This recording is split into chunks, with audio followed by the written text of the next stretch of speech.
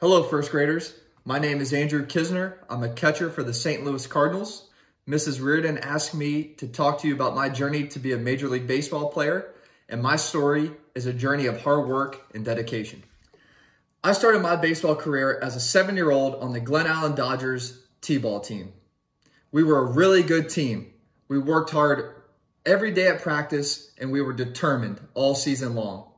We actually went undefeated during the regular season, but we ran into a little bit of trouble in the championship game. In the last inning, we were down by 1 run. We had 2 guys on base, and we had our worst hitter coming up. His name was Justin. All the kids, including me, were in the dugout crying because we knew Justin was not going to get a hit. But our coaches told us, get up on the fence, cheer on your teammates, trust him, and make some noise. And that is what we did. We cheered on Justin, and he got a base hit through the infield, scored both runs, and we won the game. I learned a few important lessons that day. First, you have to be a good teammate. You have to never give up, and you always have to work hard to reach your goals. From that day on, I had one goal, and that was to become a Major League Baseball player. And I set out on my journey to achieve that dream. I worked hard on the field and in the classroom every day. I listened to my teachers and coaches. After high school, I received a scholarship to play baseball at North Carolina State University. During my summer breaks, I played baseball in the Cape Cod League for the Wareham Gatemen. That is where I met the Reardons. They were my host family.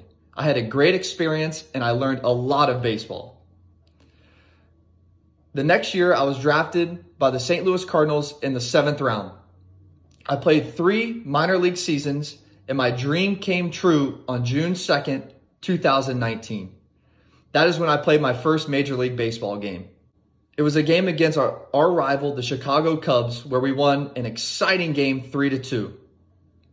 I think those lessons I learned as a 7-year-old on the T-ball field really helped me to become the player who I am today. Be a good teammate, never give up, and work hard. Now that I'm a professional baseball player, I have many important responsibilities. I must be a positive role model for all young players and fans. I believe in leading by example. So not only do I have to lead between the white lines on the baseball field, but I have to be a leader in the community. I participate in activities that raise money for the Cardinals Care Foundation. The Cardinals Care Foundation has raised over $26 million to support the kids of the St. Louis area. They have built baseball fields and provided equipment for young baseball and softball players. They have provided college scholarships and have provided tons of volunteer hours for the community. Giving back to the community is so important. I want each of you to think how you can be a leader in your community.